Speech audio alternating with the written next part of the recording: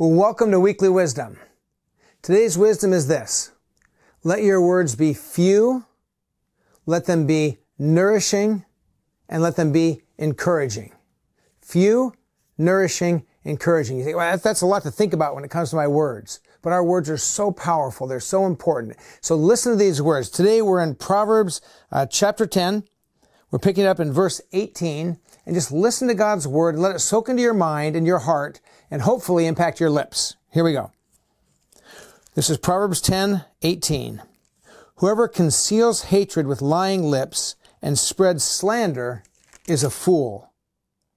Sin is not ended by multiplying words, but the prudent hold their tongues.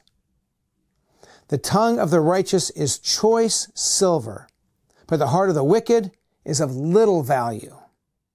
The lips of the righteous nourish many, but fools die for lack of sense. When you think about your words, this passage has a lot of wisdom in a few words. So here's a couple simple thoughts, and I just encourage you to listen to each one of these, let it sink into your mind, move into your heart, and again, like I said, hopefully move its way up and impact your lips.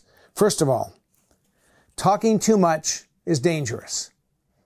You say, well, Kevin, you're a pastor. You make your living talking. Yes, and I can get myself into all kinds of trouble too. Talking too much is dangerous. So this passage says, just understand, fewer words is often the better way to go. Second thing from this passage, wise people learn to hold their tongue. Have you ever tried to talk while you're holding your tongue? Very difficult. You can do it, but it sounds silly and eventually you stop. I mean, here's this physical picture. Grab your tongue, hold your tongue, pinch it tight, and now try to talk. You can't, and so you just shut up. You stop talking. There's times you need to hold your tongue. Ask God to show you those moments. Is this, I mean, that's a term we use when we're talking to kids, but for adults, we should hear that too. So there's times you just stop talking. Then there's the other side of the equation. Righteous words can nourish many people. When you do speak, ask yourself, are these the right words? Are these words righteous? Are they honoring to God? Are they positive for others? Because the words that you speak can give life and health and encouragement and hope. Ask yourself as you're speaking, are these words righteous? Are they in the sight of God the right words to speak?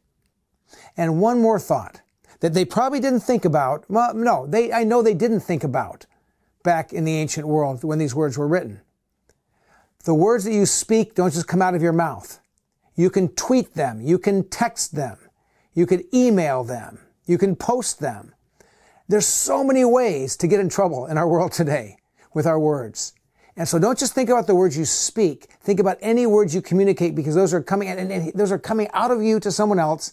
And in some ways, it's even more dangerous when you tweet or text or post something. And here's why. When you speak some words, people can hear them and maybe with time they'll forget them.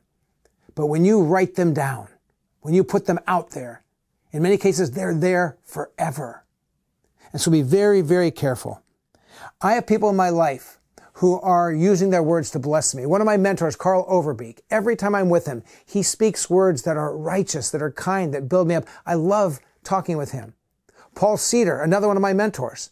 Paul, I'm going to spend time with the day I'm filming this. A little later today, I'm talking with him. I'm excited because his words are always wise, they're kind, and they're thoughtful. And just the other day, as I was walking into my office, stuck with a little post-it on my door was a little post-it note that just said, I'm thankful for your knowledge.